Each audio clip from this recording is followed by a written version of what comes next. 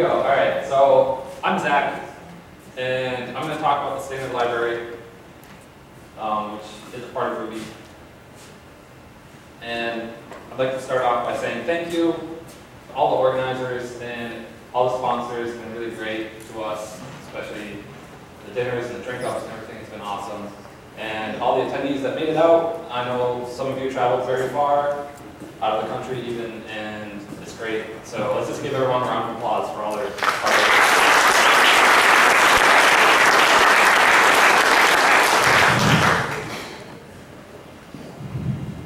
So it's exciting to be a part of Buffalo's first Ruby conference, and I'm very privileged to be here, and it's really an honor. And I just want to say it's great to see so many new faces and so many new Rubyists in the community in this like budding little town.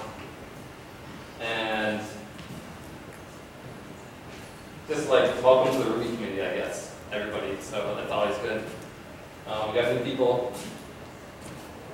And so this is actually the Nickel City Ruby Conference. So Ruby is in the title, which I don't know if you knew that. Some talks were maybe specific about Ruby, but I'm actually going to talk about Ruby. I'm going to not, I promise PJ I won't make any Nickelback jokes.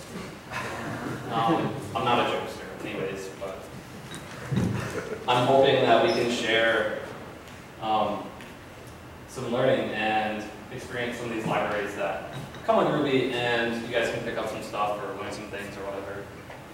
So it's mostly like a history lesson, and it's important to learn from our past. Some of these libraries are very old and crufty, but there's a lot of things we can learn from them, and there's a lot of things we can pick up. And it's just good to know where your past was to see where you're going in the future, right? So we're very lucky today because the tools that we have, like Ruby Gems, for instance, Bundler, these things make our day-to-day life as developers very easy. And so we're very, we're spoiled and we're very grateful for having these things. But once upon a time, not very long ago, there was no Bundler, there was no Ruby Gems. And what would it be like if we didn't have these things? If any of you were Rubyists, 10, 15 years ago, which I sort of doubt, you would know. But basically, what we had was this library.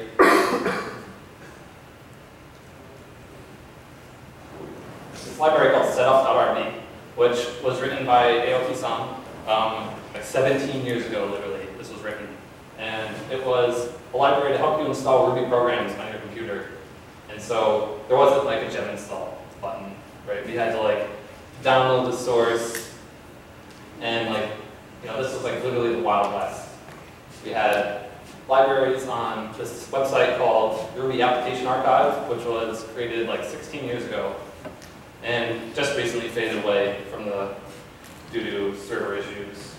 But basically what you have is, it's basically a wiki where you can add your application, your library, and you can see like your README, your license, and like literally a download link to a tarball, which you had to download and then like run setup. And so, we didn't have GitHub, we didn't git clone things. So, there was version control, but it wasn't as prominent, especially for installing libraries. So because of this, Ruby added a standard library to the installation so that you could get access to a lot of common libraries that people just need on their day-to-day basis without having to go through this, whether you don't have internet or whatever for your install. So we have the standard library, and it's still around, and there's some really interesting stuff, so that's what I want to show you. And so, the first thing I'm going to show you is druby. It was written by Seki-san about 10 years ago. So it's basically a way to communicate over TCP between Ruby programs across processes or across networks, what have you. And so it's a really good way to develop distributed systems in Ruby. And it was initially written as like a WebRec plugin like 10 years ago, but these days there's some pretty interesting stuff you can do. And I'll show you one, which is a chat program.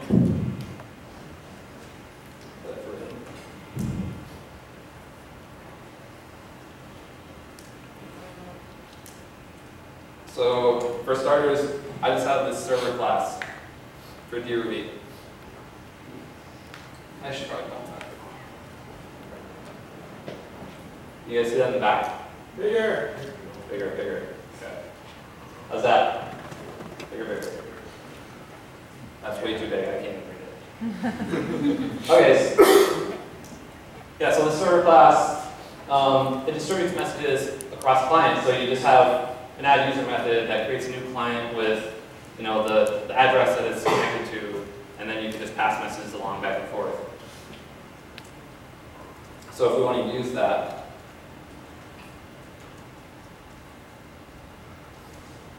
we first need to require DRuby and the chat server. We need our client class. That's what we're going to make these connections and store like some information to pass along.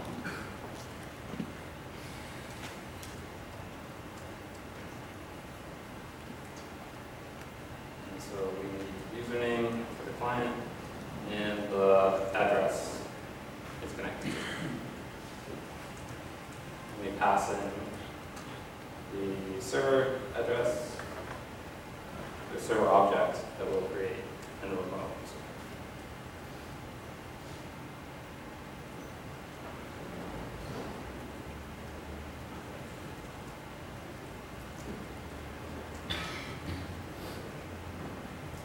And we'll set the username through the connection, which is just as simple as that on the object.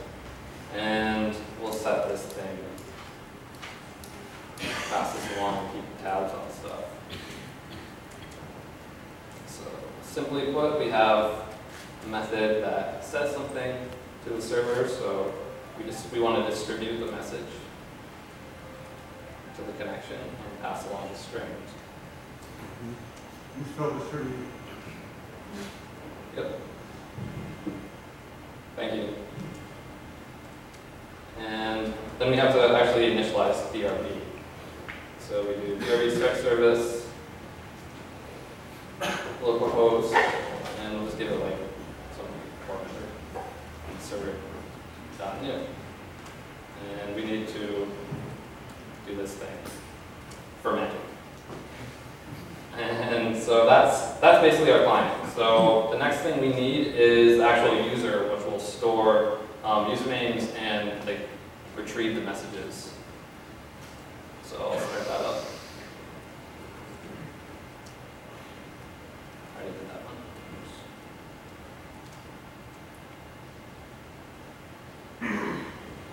I think I misnamed that, but whatever. Go with it. Require DRD. And class user, we need to include this thing. And right, this is where we pass along that key thing that I made up later. And so initialize, and we're just going to take a username for this person. Let's set it.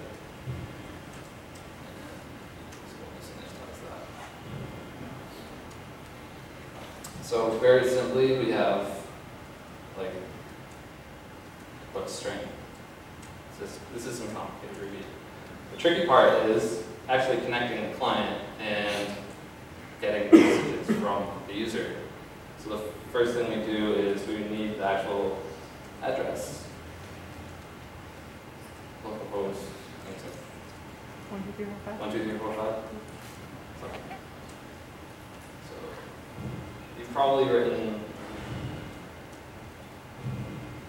something like that before, where you ask for a username and you get gets.chomp, ship chomp. And then again we start the service. And now we need to actually initialize our remote object over the connection. So DRD object. New, and I think this is that's something that we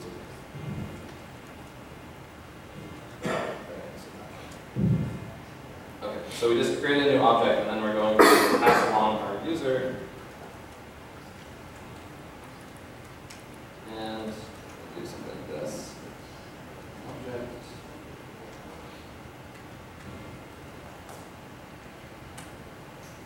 And we'll do add user to the chat thing. And tricky part here, which I tried to find a better way to do this. Essentially, we need that thing, which is the last line of the standard input. I don't know any other way to actually access this other than C, but I'm not going to write C live because I don't want to die. Which I'm already doing this, but yeah, so let's try this out. So first thing we do is you have to start up this server. I think it's called. This thing. Okay. And then we will Bigger. big. Thanks. How's that?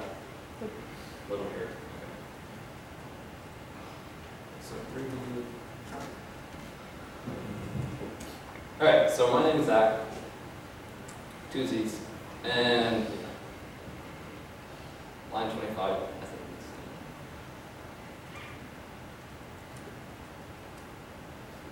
Entry object.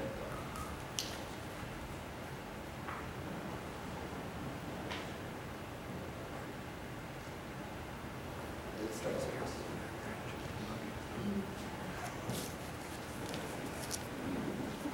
Socket.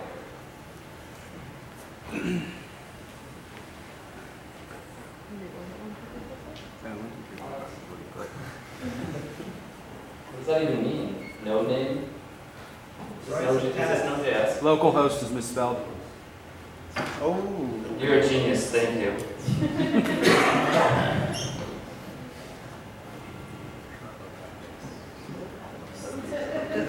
Yeah. What do I know? Is that right? It's all good. Yeah. Okay. Let's try it out. What is all this?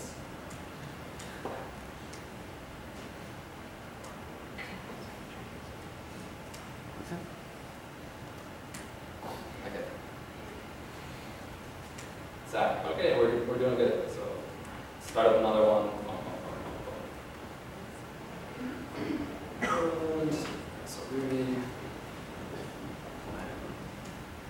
And this is say, oh my God, Seki, you're a legend. And we fed. 28. Okay, let's go there. Entry.say.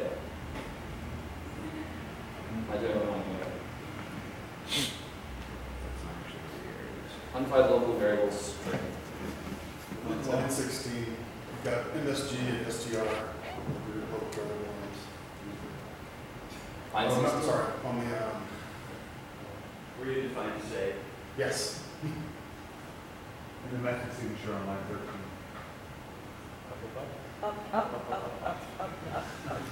Good. Right there. No, it's in the other file. Yeah. Oh, it's in the client.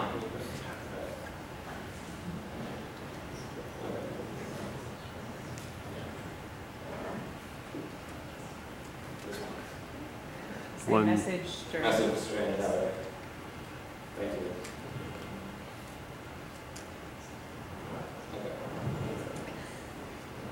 Try this again.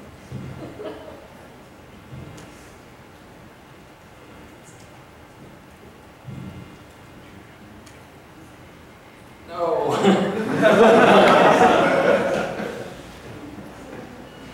Now I don't even get an error, do I? Oh, undefined method listen for client. I forgot a step. Oh, I did, totally. Yes. So we actually have to do this thing.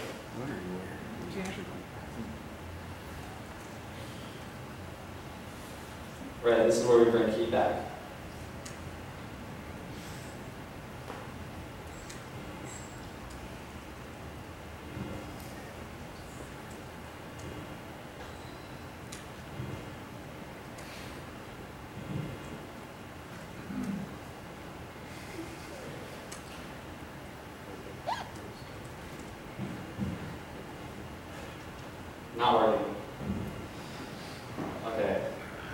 least give me a line number, like help me out here. 2 for 1, remote.message. That must be it. Remote is the server, so I should probably look at that. Chat server.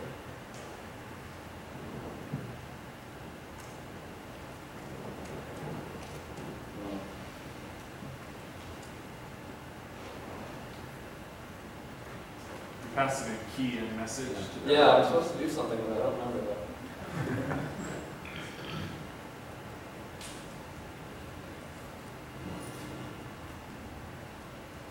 Let's give it what it wants. What could go wrong?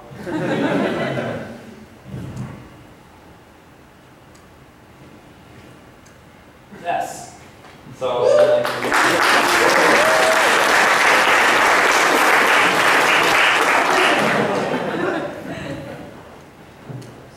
okay. So I should see that over here too. Yes. Perfect. Great. Got through one. All right, next one. Maybe pull my slides back up so I can show you this. Okay. Next one is RSS, which was written about 10 years ago by Suto-san, who's also Japanese Rubyist, and lives in Japan and works at a company called ClearCode. I think he's actually the CEO. And he's like maintainer of all the things, basically, and RSS is one of them. And so, if you're unfamiliar with RSS, it's basically like an XML specification or like some type of markup, usually used by like blogs and such. So, what I did was create a little Rails app, and I added a bunch of posts about my cat, who apparently likes pizza and other weird things. So Ashley from Flatiron helped me write these, because I was basically out of it.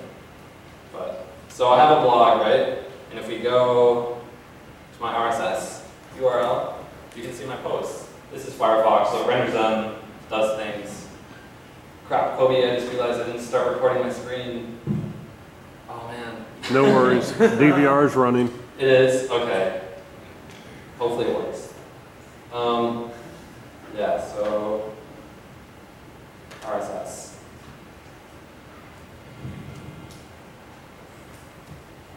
Freaking.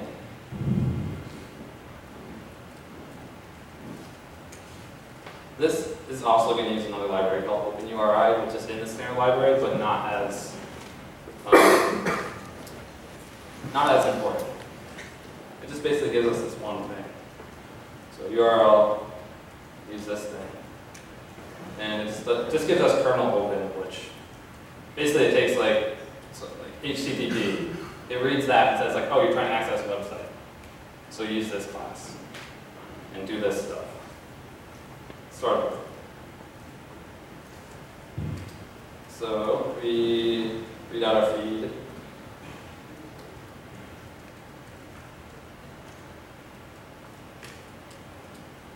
And we can do stuff like print the title of the feed, and we can iterate through the posts.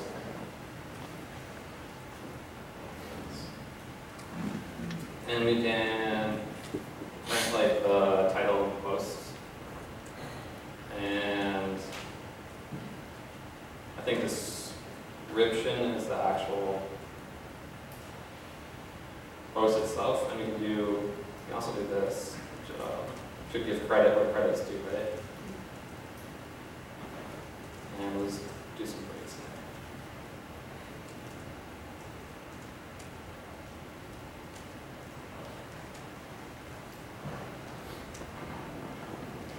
now. All right. So we've read our RSS feed using the library, and I just put it out right in the console. But you can see the title, the author, the name, and the post itself. So that's RSS. That's all I have for that. Next one. we're going to move right along because we're getting close to lunchtime. I'm hungry. Next one's RDoc. I love RDoc very much. It's a great library, and it's how we document Ruby programs, mostly. It's how Ruby core documents itself, and it can parse like C files, Ruby files, all that good stuff. And it was originally written by Dave Thomas, like roughly 10 years ago. And it was written because of the Pickaxe book, which if you haven't read it yet, you should definitely grab that book, it's awesome. But so he wrote the Pickaxe book so you could contribute documentation back upstream, which is another good thing you should do if you're ever writing a blog post or something. Contribute what your knowledge that you've gained or your experiences back upstream to the projects. So this isn't actually Dave Thomas, this is Eric Hodel, who maintains RDoc for the last 5 or 6 years and helped me get my start in Ruby core. And so he's just a really smart guy, knows a lot of stuff, and wrote a markdown parser in RDoc in pure Ruby using KPEG DSL or something like that. So if you've ever used the R discount gem, it's sort of what I'm going to write briefly. So let me do this first. And yeah, so class markdown, and R discount just has a markdown class, and it does a few things, but basically it takes an instance with a string of markdown text, and then you can do 2 HTML. It'll just print out HTML, so that's essentially what I'm going to do. So we need the text, save options, even though I'm not going to really be using them, only to set up the parser and formatter, which is, so the parser is the markdown parser, and the formatter will be HTML. You can also output table of contents. There's different formatters. It's really easy to write formatters and work with this stuff. RDoc's really well documented. So we set up our text and our options, operands. New, and our parser is markdown.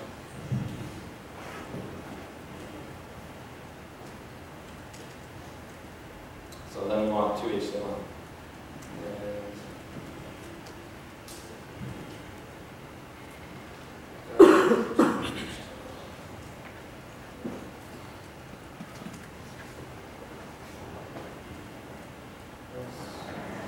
So we're going to parse the text and pass that along to the format. Literally, barely 15 lines of code. And so what I want to do is mark out that new, and we're just going to pass it some markdown, right? So we can have headings, paragraphs equal to, and you can even pass fenced Ruby code blocks or whatever, sort of like GitHub. It only accepts Ruby syntax typing right now. I wrote a gem that interfaces with another library that parses these things and can support a lot of other languages, and that's called Rouge, and that's also pure Ruby. So that's another interesting thing. You can have a method. Maybe not so interesting. Yeah, maybe that's why. And so markdown dot to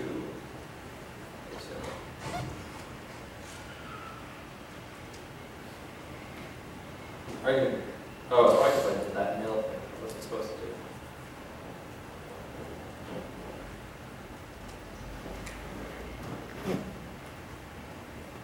Let's bring it to whatever.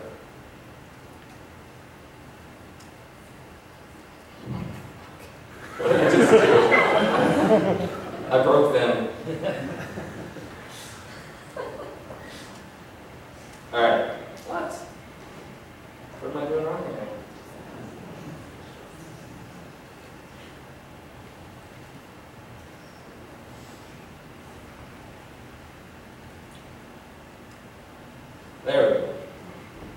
yeah, so that's some HTML. It comes with a lot of like neat things like labels that you might want to use for like an anchor tag or something that like links to a specific part of the documentation. Yeah, that's basically it for our doc. It's all Ruby, which is nice. We don't need extensions to have a markdown parser anymore. Okay, next one. I have like a few minutes. I'll do it real quick. I know you guys are hungry. Curses. Yeah, so back in the day, way before I was probably even on a computer, there wasn't like GUIs. We didn't have window interfaces. We didn't have Windows and that stuff. So what we had was terminals and things like that. So when we wanted to generate like interfaces for programs, we used a library called Curses. And so like 15 years ago, before Ruby gems and all this stuff, Windows was at like 95, basically. And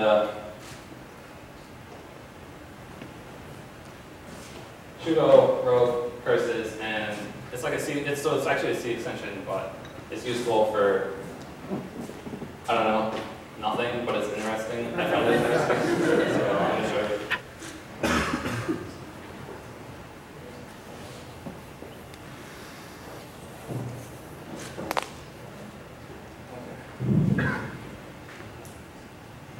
Why do I keep doing this to myself? I quit. I seriously quit then.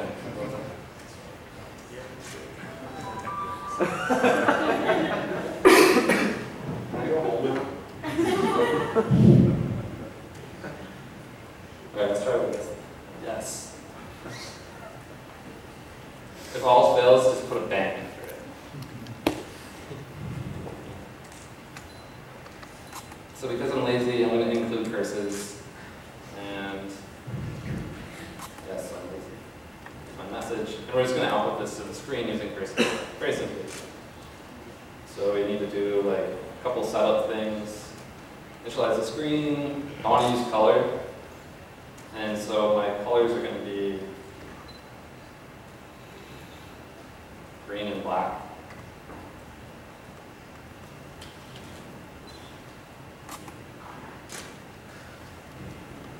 I also like how it's colored in a pair, but I'm giving it 3 things. Like, is that not fair? I don't know. I have no idea how this stuff works. Just found it and I want to talk about it. This is some more things that I'm not good at. Math. This one I have to look it up because no way I'm going to make this. That looks great. So that's what essentially where we're going to write our message is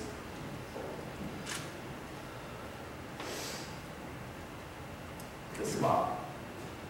So we do attribute on, and we're going to pass the pair in for this thing, and bold text. Add string, message, and we need to refresh the screen, and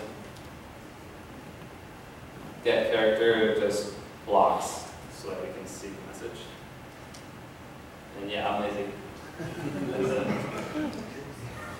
That's curses. I mean, you can do a lot of crazy stuff with it, like, for instance,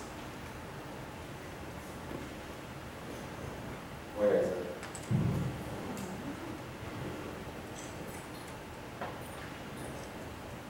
Yes.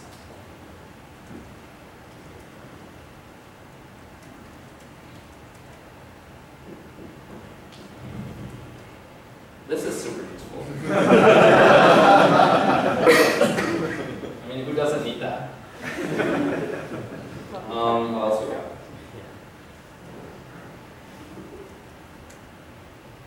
I think this is like Game of Life or something. I don't know. I just found this on GitHub. It's like, I'm going to show this off. This one's neat. It's an ocean.